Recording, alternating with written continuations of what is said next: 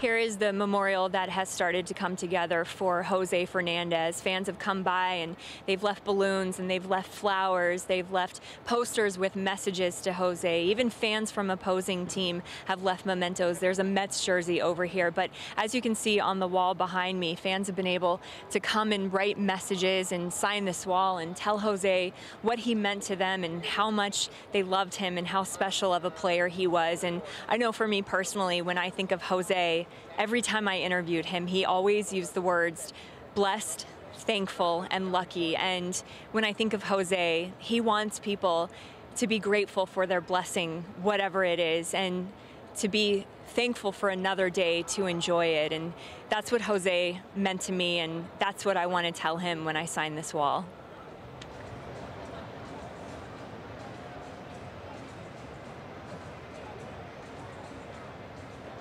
And that's what I wrote to Jose. I just said, you know, thank you for living the life that you did and the way that you lived it, because I think, guys, we've talked about, he inspired everyone that he came into contact with. He touched everyone that he came into contact with in some way, shape, or form. And that's what I'll remember about Jose, just exactly what I said. The enthusiasm, the energy, the passion, every interview, Craig. I mean, you saw it too, getting to talk to him. It's hard to think about the fact that he's not going to be around any longer, but all we can do is just honor him with the way that we live our lives and having that same enthusiasm and passion and love for everything that we do.